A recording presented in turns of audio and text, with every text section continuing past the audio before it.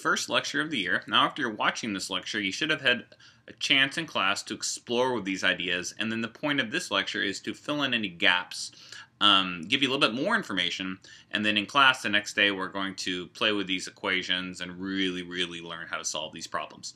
So this is our first one. So when you're doing a lecture, you want to follow along in your learning packet. You want to write everything that I write. For instance, in your notes, in your learning packet here, we're going to label this Lecture 1, and the title of Lecture 1 is Molarity. Okay, so you're going to write that. Now, the most important part of doing a lecture is doing the summary to the lecture. And you notice here, right below the video you're watching, you do have a summary box. And if you don't know how to do the summary, you can go here and click this button and look at an example of a summary. It needs to be 5 sentences, and this shows you exactly how to do it. If you want to get these lectures throughout the year in iTunes, you can click here. Just know that if you get it in iTunes, meaning you're going to subscribe to a podcast, you need to keep plugging your iPhone in and updating it to get the videos, or your iPod, etc., or even directly on your computer if you have iTunes. But you need to go back and fill out the summary. This is the way that I give you that 5 points that you get for each video. I do not recommend you watching the video all the way through, taking notes, and then doing the summary. What I recommend is you watch the video. Once a point comes up, something you understood or you didn't understand, press pause, fill out the summary. So go through the video in parts, rewinding when you need to, filling it out as you go along. That way, when the video is over, you're already done with your summary and you can be done for the night. So, in this first video about molarity, a term you might remember from last year if you were in honors actually, it's a concept. Let's say we have 2 flasks, and flasks that look like this could be a round bottom flask, or sometimes if it's not as round at the bottom, we can call it an Erlenmeyer flask. And let's say this flask has a set volume. We'll say this volume is 125 milliliters, standard volume for a Erlenmeyer flask. And let's say we have 225 milliliter flasks. And let's assume these things are filled up to the brim, all the way to the top. And now let's take a microscopic look inside at the solute particles. So let's say that they both have the same solute particle, let's say the blue circle. Let's say this one has 5 solute particles, and let's say this one has 1, 2, 3, 4, 5, 6, 7, 8, 9, 10. Okay, I'm super ghetto drawing here. But the point I'm really getting at is both of these have the same volume, 125 milliliters. This one has more solute particles, these blue circles, packed into a given space. So this one here has a greater molarity, or a larger concentration. So it's really a measure of how much solute is packed into a given solution. So let's go down here and write some definitions and equations. Now, although there's this big gap here on my sheet, do not have this big gap there in your notes. Write it directly underneath. Okay. So we want to define what molarity is first. So let's define that. And the symbol that you're going to see throughout the year in molarity is this sideways M, big capital M. Okay. I'm going to underline all definitions. And molarity is just a measure of a solution. And we learned yesterday that a solution is made up of 2 parts, a solute and a solvent. Measure of a solution's concentration. Okay. And the equation for molarity, we're going to use this M here, is M equals moles, and MOL is the abbreviation for moles divided by liters. Now, it's not just moles per liter. Actually, we want to focus in here. This is moles of only the solute.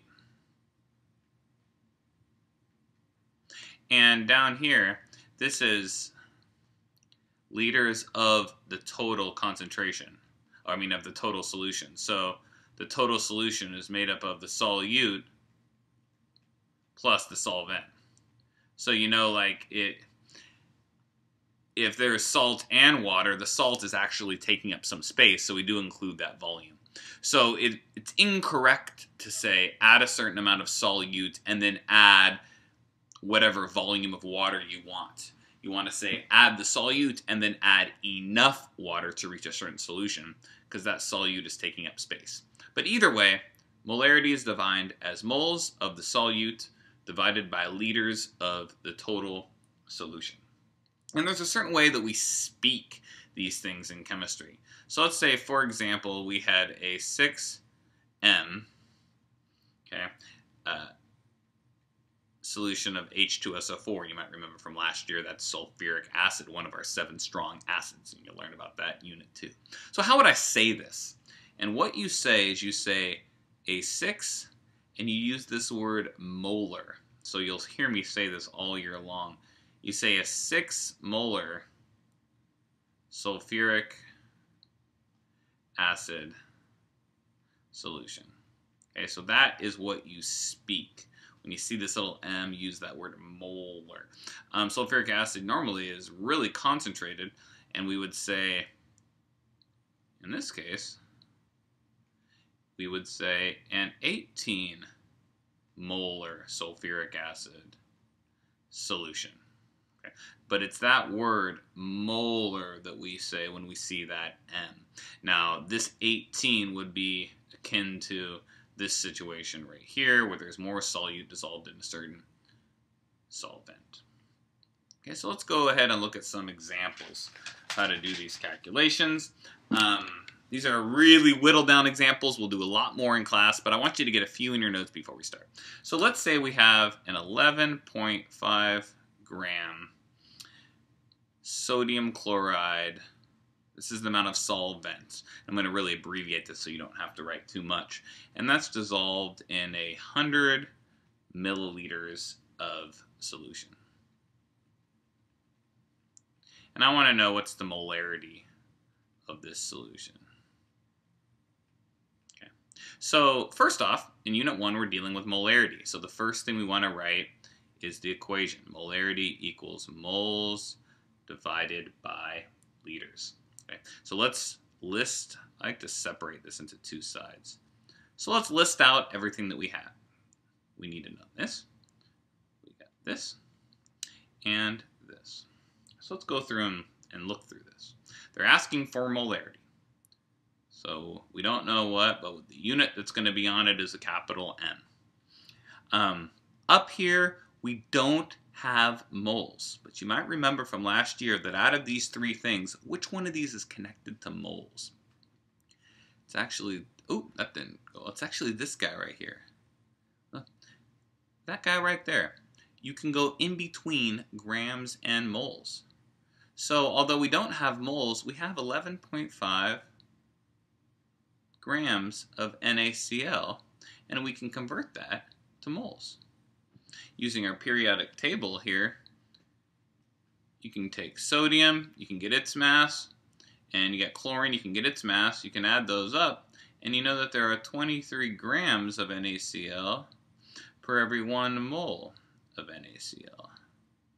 And the grams are going to cancel. What you get on the bottom, what you want on the top.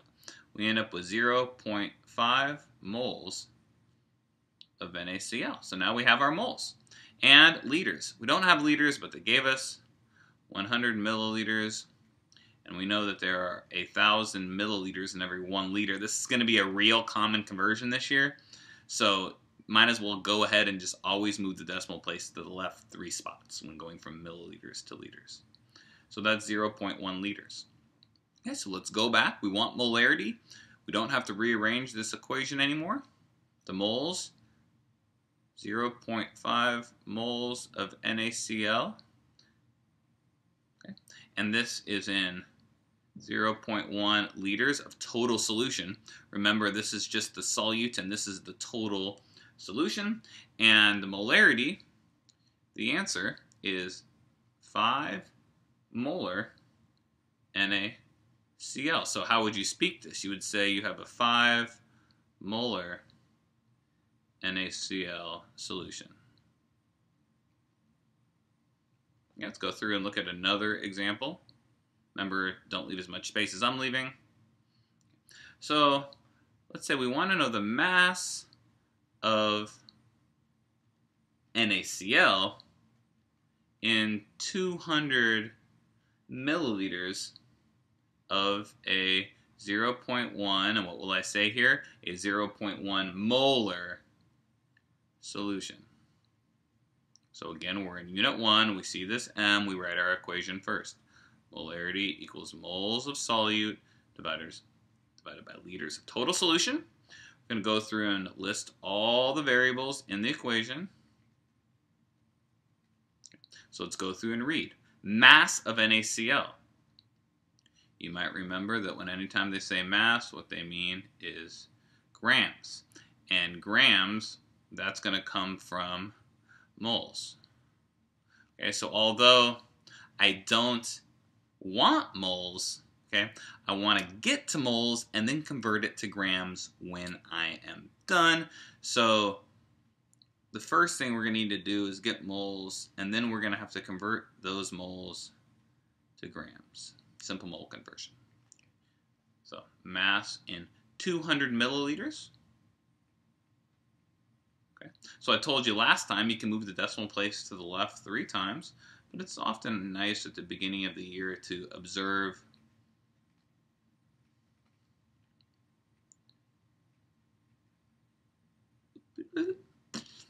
and the molarity is given here is 0.1. Okay. So we're going to solve for moles first. We're going to rearrange this and know that moles equals M times L. This is actually a really useful conversion. You're going to see this a lot this year. Okay. So molarity is 0.1. And we're going to multiply that by the liters, which is 0.2 liters.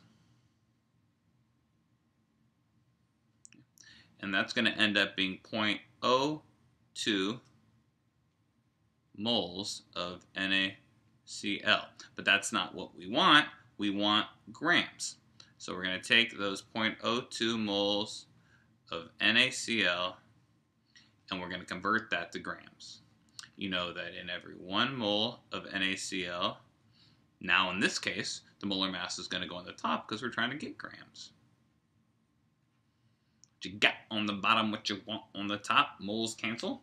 So 23 times 2 would be 46. So the answer in this case is going to be 0.46 grams of NaCl.